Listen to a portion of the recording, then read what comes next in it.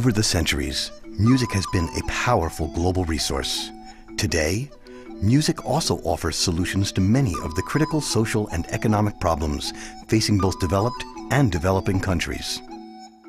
The Music as a Global Resource Initiative has just published its third compendium, presenting over 100 projects from over 40 countries throughout the world, thereby enabling all nations to benefit from each other's experiences. The projects show the beneficial effect of music on sustainable community development, mental and physical health, working with trauma survivors, enhancing lifelong learning, and peace building. Here are some examples of how music is making a difference in people's lives around the world.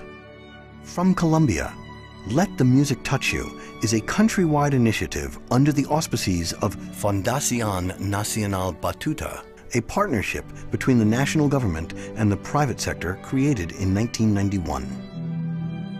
Batuta has many program components, including nearly 800 pre-orchestras and vocal ensembles located in all 38 states, serving over 22,000 children, half of whom are victims of violence. 1/4 come from extreme poverty and many are disabled. 2 program evaluations conducted by outside agencies underscore the strong positive impact that Batuta has on the children, their families, and their communities. The Nordhoff Robbins Center for Music Therapy in the United States is one example of how music is being used to promote mental and physical health.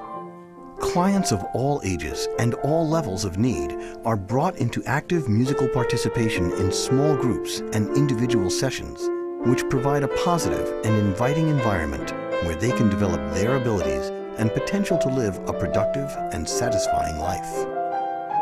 The center also provides outreach programs to the New York City school system for children with special needs, children with hearing impairments, and teenagers who are making a transition to the workplace.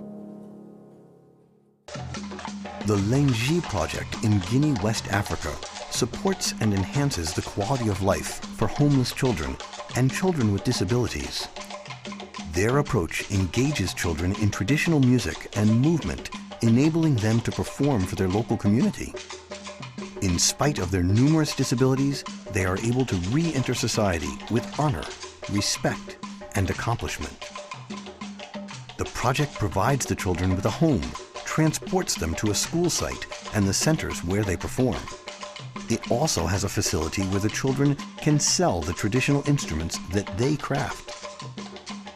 Project Lengi also partners with schools from other countries, such as the Sydney Linear Public School in Gainesville, Florida, where the children have performed together via the internet. In 2008, an 8.0 magnitude earthquake occurred in Sichuan, China. 90,000 people died, and another 370,000 were injured. Within 2 weeks, 60 music therapy professors and students arrived to work with survivors in large groups, small treatment groups, and individual sessions, using familiar songs, dances, music games, and song discussions. Survivors began to participate more actively, gently being drawn out from a state of grieving. The music and activities generated a positive energy, thereby lifting their spirits, which greatly aided the recovery process. Musicians Without Borders is an international organization that uses the power of music to connect communities, contribute to healing and reconciliation, and build tolerant, non-violent societies. Its projects target all generations using all musical genres depending on local needs and demand. Projects are designed for local control and sustainability.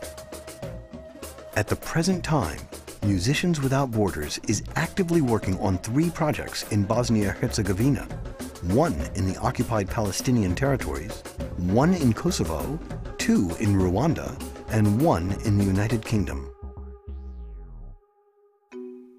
Vast opportunities exist for music together with information and communication technologies, to provide solutions to our social and economic challenges.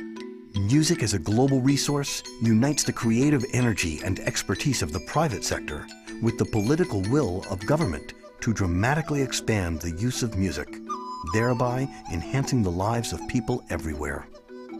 Dr. Matthew Lee, a pioneer in the belief that music can change lives, said clearly, "Music is a universal, innate language with no natural boundaries. Its very accessibility is a vital argument for its widespread usage."